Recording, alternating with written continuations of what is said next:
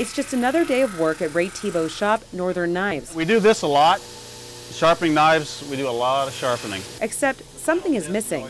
His customers. We had one this morning that drove by and was looking for the shop. And he'd been here before even, and was totally misled and called from somewhere down in downtown asking if we'd moved. Northern Knives has a new look. What would be the term? A strip club. And a new sign. I think it's like Augie's nude house or new, I forget now. At least for the rest of the day. Yeah, cool. I like it.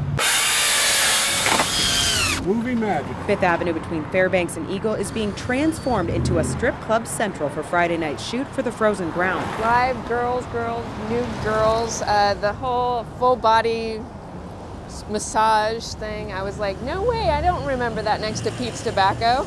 Local construction workers, painters, and prop makers do their best to recreate storefronts from the 1980s. Rustic, beat up, worn out. All these brand new signs are made to look old. Yeah, I mean, those were made last week, and look at them. Looks like cars have driven all over them. All kinds of secret techniques. You know, basically throw dirt at it. Crews spent an entire day putting up signs and repainting logos. It's a lot more fun than your average job. You get to do things you don't normally get asked to do. But the Wild Cherry and Happy's Massage won't stick around for long.